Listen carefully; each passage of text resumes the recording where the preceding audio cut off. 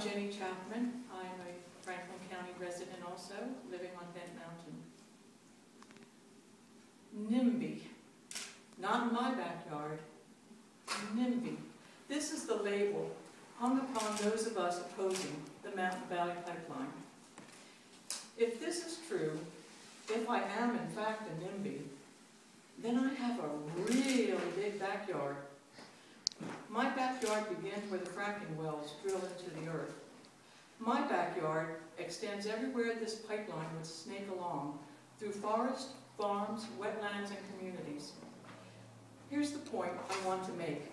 If this is my backyard, it's your backyard too. Do you think that watersheds once degraded and polluted won't affect you?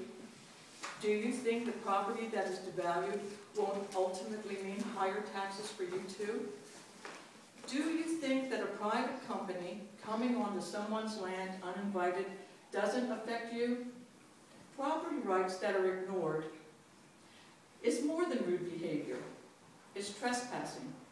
It denies our basic human dignity, and it violates our rights as citizens. Recent events in Franklin County, as well as Poor Mountain in Roanoke County, clearly illustrate a cavalier attitude by EQT regarding landowner rights. In Franklin County, 2 acres of woodland caught fire after a surveyor carelessly disposed of a cigarette butt.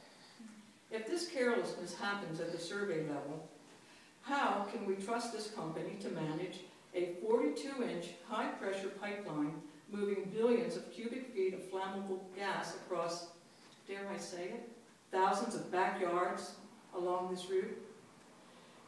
And every backyard tells a story of people in the path of a private company prepared to do whatever it takes to net a profit. Everything is risked for their mill. Farms that have been in families for generations, young families seeking to raise their children with a decent quality of life, retired folks deserving to live their lives in peace, our watersheds, our public lands, our forests. The forests of the Appalachian Mountains boast a diversity of life found nowhere else on earth. Quality of life, pristine water, the wealth of natural resources.